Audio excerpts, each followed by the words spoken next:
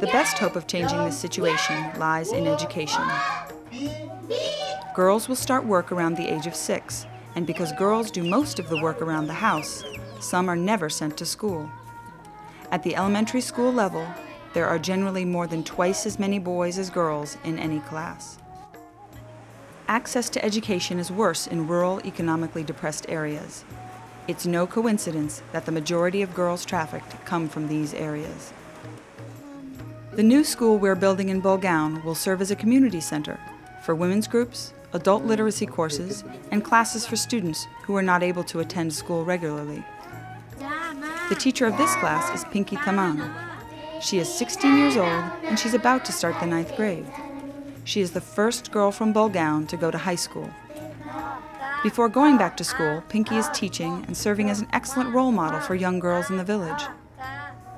Education has already started to make a difference in Bulgaun by raising awareness of the horrible reality of prostitution and the dangers of sexually transmitted diseases like HIV/AIDS. Through education, girls can gain an awareness of their right not to be forced into prostitution. Education also raises self-esteem and provides alternatives for making a living, such as pooling money to start a small business. One of the reasons we chose Bulgaun is our belief that this new school will make a difference in the future of children here. In particular, we hope the school will encourage parents to send their daughters to class instead of to the brothels of Bombay.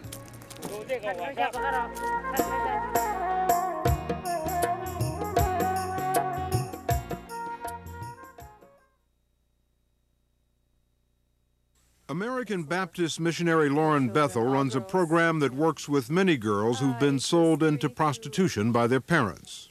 Do you see a difference in the prostitutes you would see in this country compared to prostitutes in the United States?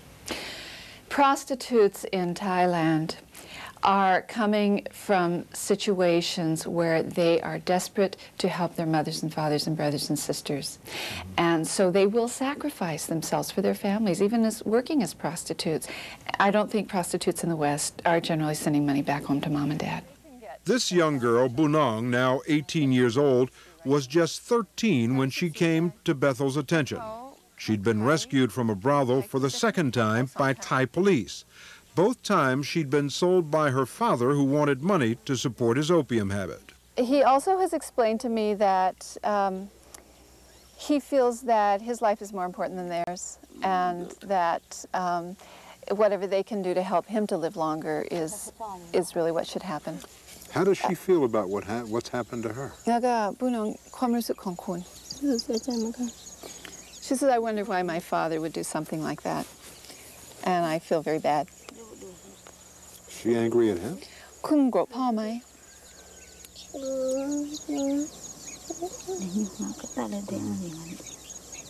บางทีอยากจะร้องไห้เกี่ยวเรื่องนี้ด้วย But yet she comes back home to help him. Yeah. Concerned that the same fate awaits Bunong's two younger sisters, Lauren Bethel, after months of trying, finally convinced the father to give up the two youngest daughters to her care. They're learning how to read and write and become literate. The girls will eventually end up here in the city of Chiang Mai, where Bethel runs 3 shelters that provide food, housing, education, and vocational training for over 200 young girls, some of them former prostitutes.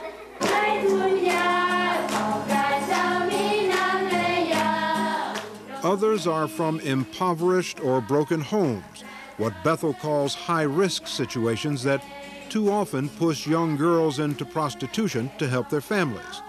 The education and vocational training gives them new career choices.